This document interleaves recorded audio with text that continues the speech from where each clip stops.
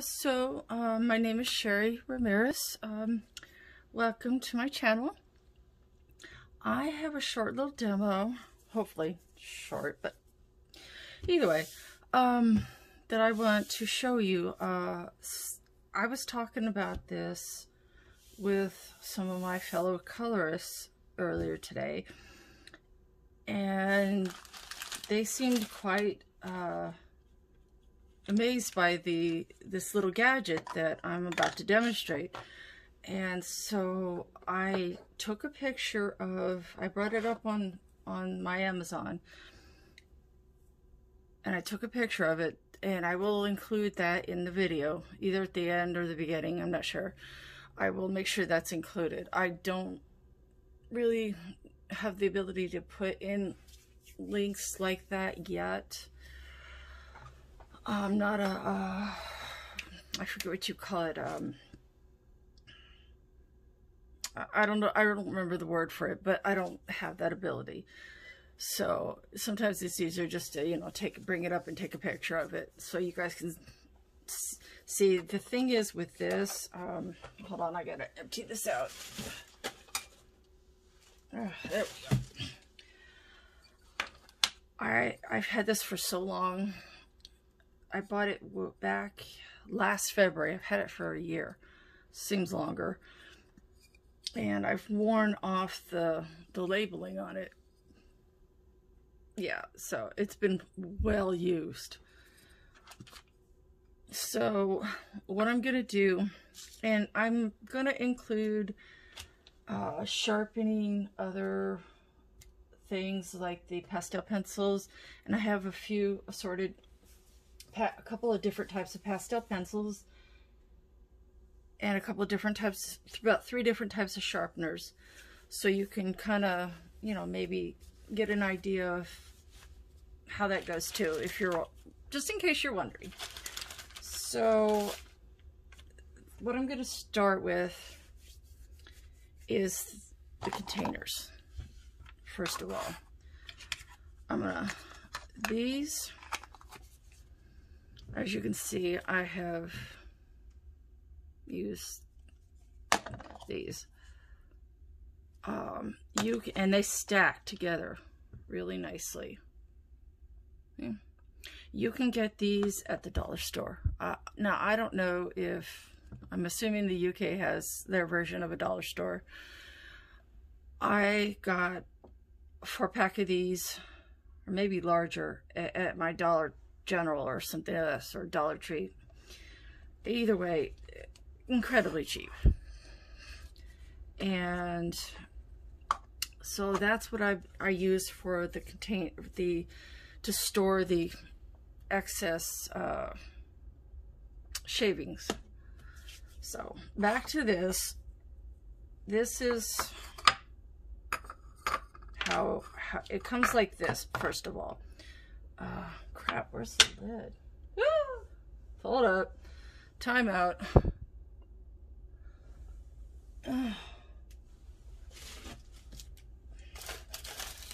There it is. Whew. It was in the trash. That's not okay.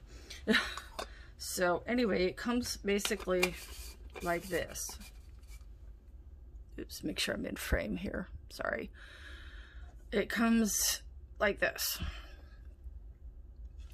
And you just unscrew it. And try not to lose this, because, you know, then you're left with this. You know. So, yeah, that would be a problem. And let's see. I'm going to, oh, by the way, the pastel sticks that I'm going to be using are these lovely, beautiful, soft pastels. I used to think of these ones as being hard, but no, it's the reverse. I believe these are called the hard pastels. Anyway, these are, I'm trying to take this out to show you. Okay. Oh, these are soft pastels. I had it back. You know what? It's been a long day. These are the soft pastels. I had it right to begin with. So, they're there. Yes, these are the hard pastels. I was right. I get them mixed up sometimes. Anywho, that's what I'm going to be using. And these can be very messy. But aren't they beautiful? Like, there's even like neon colors. Ooh, it's gorgeous. So I have not used a red at all. Ooh. So I'm going to use this beautiful color. And I just know it's a gorgeous shade of red. It kind of reminds me of a scarlet red, which is like an orangey kind of red. So, anywho, you stick this is the part that does the sharpening.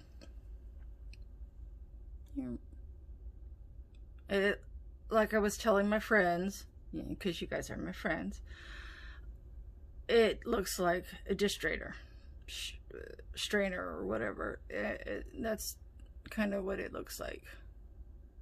Could be, you know, a little hat, I don't know, but either way, that's what it looks like.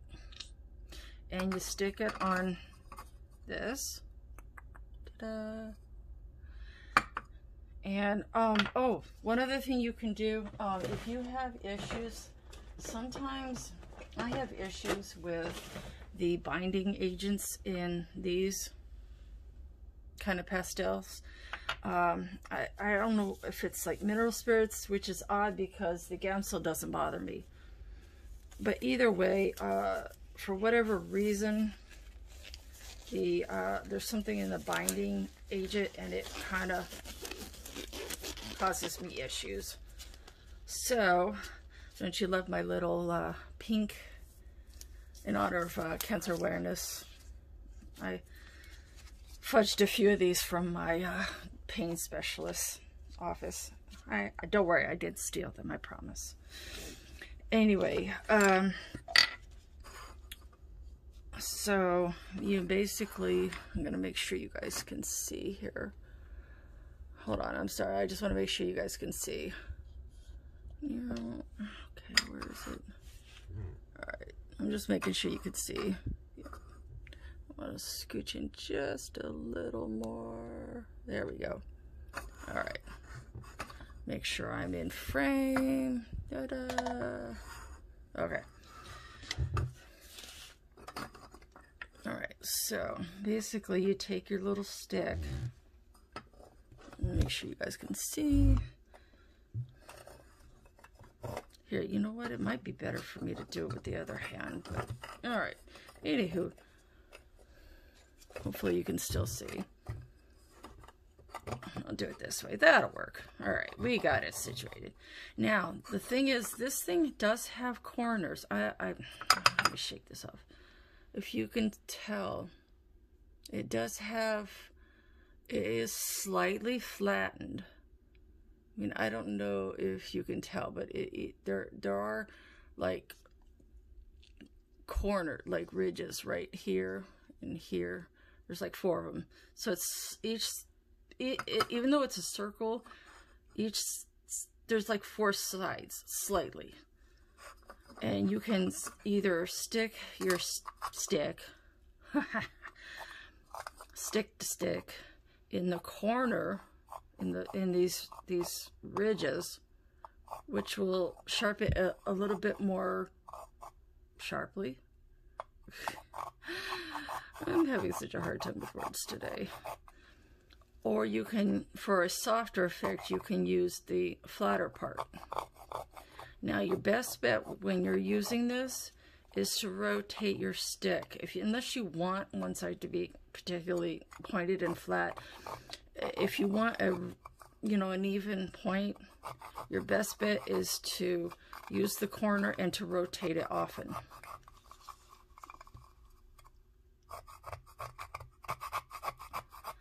And it just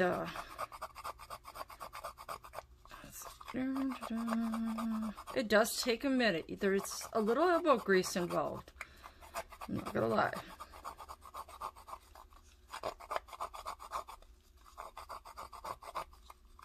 Or you can use this part. It really doesn't matter, I guess, but I found that the corner, I wasn't paying attention, but the corner does sharpen it a little more quickly.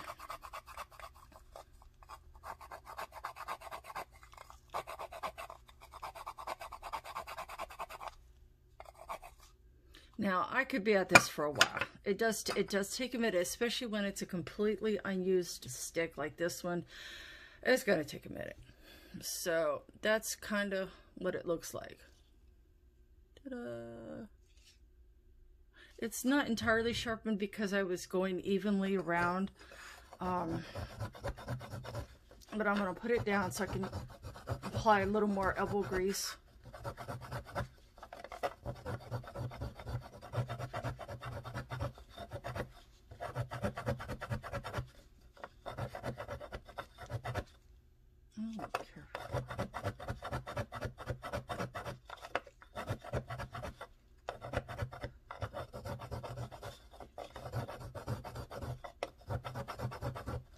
And that's the thing, when you're doing it, you really can get a little more elbow pressure if you just set it down. I was trying to make sure you guys could, see it better, but it's really hard to get the adequate number of.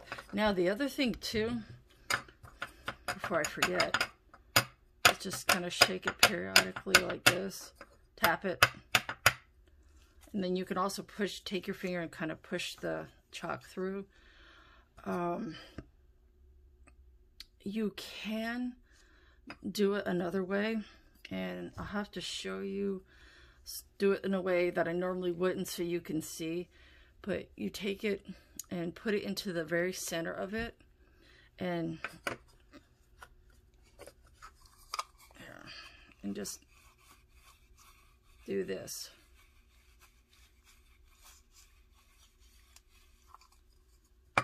And you see what a beautiful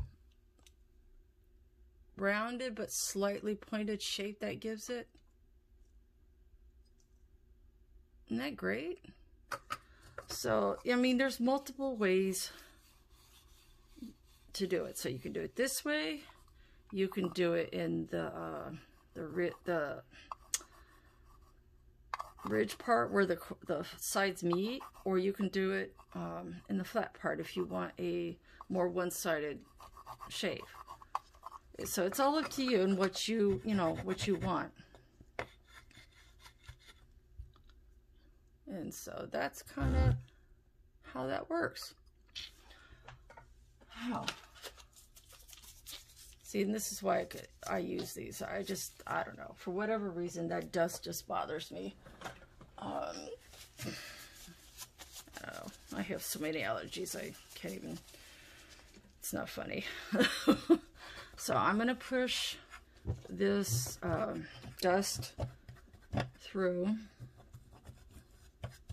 And that's the one thing, you want to make sure that if you're doing radically different colors, that you get a paper towel or a tissue or something of that sort, and make sure it's nice and clean. There.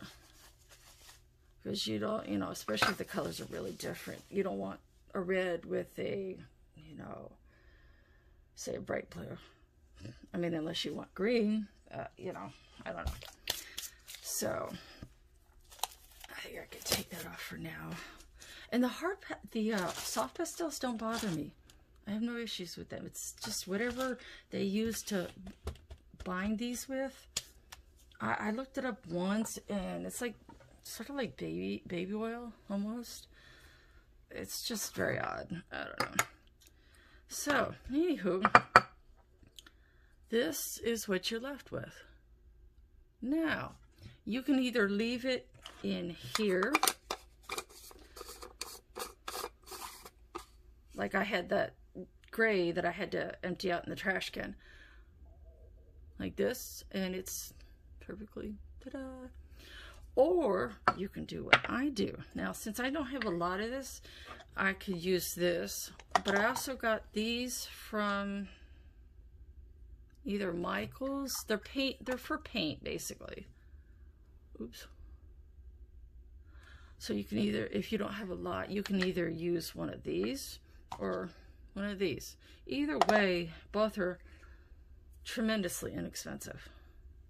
So since I don't have a lot of this,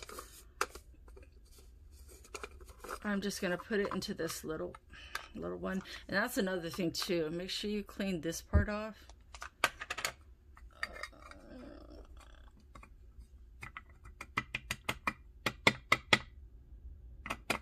Now, to make sure that I get everything, I get either something like this, which I got off of Amazon. I think it's like a makeup brush or something, or a Q-tip. And I think I'm going to use this. And I just kind of, I mean, I'm going to lose some of it, obviously. But, you know, I'm going to save some of it, too.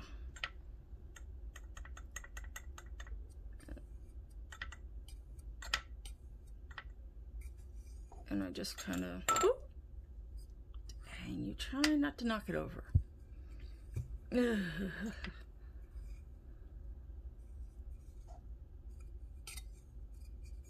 So, and I just put that aside, and look, for future reference, say if you're coloring something, you know, I don't have anything at the moment I can show you, but I'm just gonna grab a piece of scratch paper here. And you take your utensil, you just dip it, make sure I'm free. It's a problem. And tap, make sure you tap it a little bit, because you don't want, unless you want a lot of excess, I mean, you may, but if you don't, you know, I always suggest, you see how much is coming off of it? I'll show you.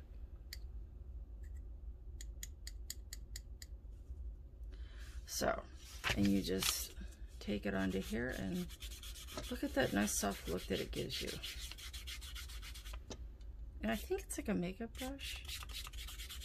Very inexpensive off of Amazon. You know what? I'm curious about something. I'm going to see how this does. And that's interesting. This versus this. I would say this is a softer look than this. This is a little, this lays it down a little more quickly and a little more, so if you're doing a tight area, this might actually be really good. And you see, because it's also pointed. However, if you're doing a wider area and you want it to kind of spread out, see? Interesting, huh? Anyhow, that was intriguing to me. Hey, see, I learned something. But look, just take it. Ta-da! And I'll show you. Look, I have a bunch of these. So that if ever I'm working on a project and I don't have the time, energy, or wherewithal to shave some you know, dust off, and I don't want to use the stick, look at that. And they stack, I mean, you know. So, yeah, there's that. I mean, you can do it. Take my glove off. Oops, sorry about that. I mean, like, I saw Belinda doing earlier. I mean, you can use an X-Acto knife. Like this little bad boy that I got from wherever. And you can do it that way.